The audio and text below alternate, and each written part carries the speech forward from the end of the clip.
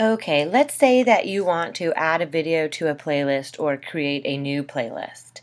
A playlist is a great way to sort your videos for students to have access to at a later time. So let's say I want to find a video on dividing fractions. So I'm going to search for dividing fractions. Okay, and I have some videos here on dividing fractions. Let's check out this one.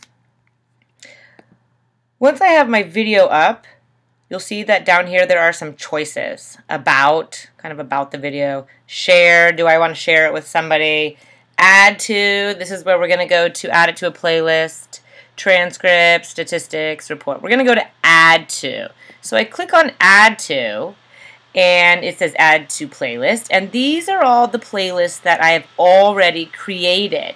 Now, I do have a math playlist, but if I wanted to be more specific, I could make a playlist on fractions.